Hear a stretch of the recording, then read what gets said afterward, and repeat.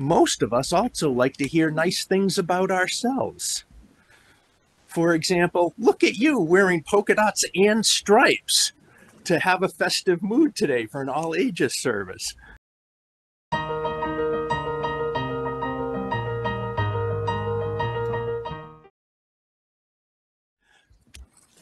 This month, our congregation is exploring the topic of deep listening. Really listening to someone is one way we treat others with love. Love is the most important value of our religious tradition of Unitarian Universalism. We now say love is at the center of everything. And if love is the most important value of our tradition, listening respectfully to others and carefully to others is one of the best ways that we can practice being a Unitarian Universalist. Listening carefully and closely to someone comes naturally when they're talking to you about something you like or something that interests you. Most of us also like to hear nice things about ourselves. For example, look at you wearing polka dots and stripes to have a festive mood today for an all ages service. Yes.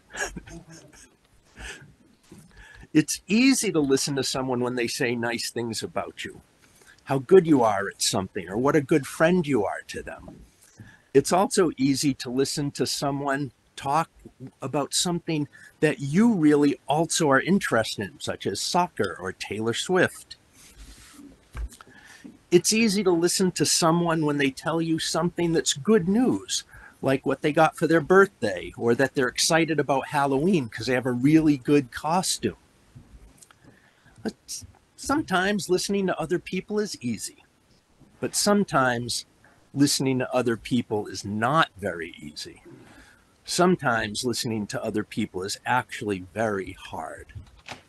It can be hard to listen to someone when they're talking about something that does not interest you or something you do not like. You may not want to listen to your friend tell you about going to a baseball game if you don't care about baseball very much. You might not want to hear someone talk about a movie that you saw and didn't like. It's hard to listen when you're not as interested in the things someone is talking about.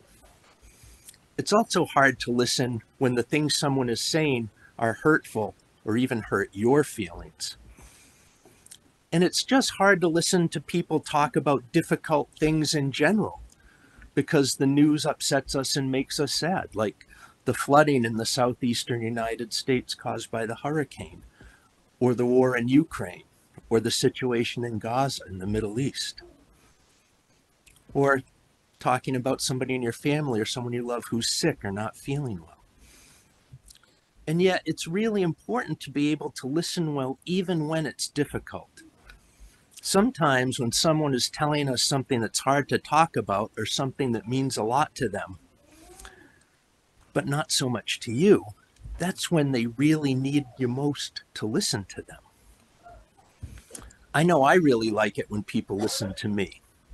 I like it when people to listen to me talk about happy things that I'm interested in, and I like it when people listen to me when I have to talk about difficult things or how I'm feeling sad. Just knowing that someone is listening to you or will listen to you helps a lot all in itself.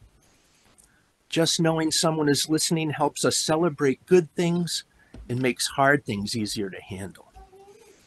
I know that when someone listens to me, I know that they care about me. Every Sunday, when we share milestones here, we do that so that the people sharing know we are listening. And from that deep listening, know that we love them and care about them. Sometimes listening to others is the very best way to say, I love you. Thanks a lot for watching this video. It would help me out a great deal if you liked the video to give it a big thumbs up, subscribe to the channel, share this video with others. Maybe ring that notification bell so you can be informed when we put out other videos like this. Check out my website and blog at tonylorenzen.com for even more resources that will open your mind, touch your heart, and inspire your spirit.